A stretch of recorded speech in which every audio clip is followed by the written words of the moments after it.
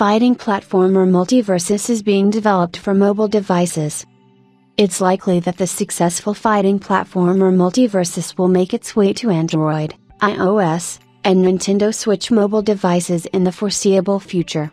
Such information was discovered by data miners after analyzing all available information. It looks like the mobile port is already under development. The game MultiVersus, despite the problematic launch, was able to gain a huge amount of audience in almost a month after the release. The total number of players has exceeded 10 million, and daily online in the Steam store alone is about 40,000. After a wave of criticism at the launch, reviews have stabilized -88% positive out of more than 60,000 ratings. Definitely, the free distribution method saves the game. The restrictions in case of refusal to purchase the Founders Pack are insignificant. Characters can be bought by earning a certain amount of gold, and it can be obtained for matches, tasks, level and pass.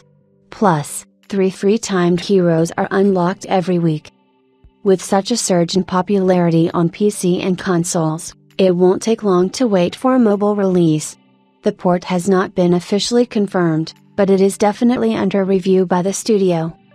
The mobile version is hinted at by an image with a jump button and an active ability. The photo was posted on Twitter by Susie, MultiVersus Leaks. Given that these buttons are already in the project code, the release of the mobile version is not far off.